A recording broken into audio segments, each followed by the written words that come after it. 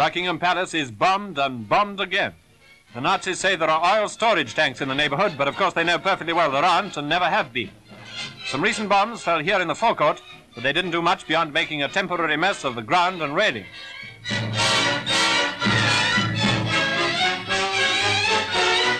The Nazis, still aiming at some quite imaginary oil tanks, hit Their Majesty's private chapel. The King and Queen had worshipped here only a few hours earlier.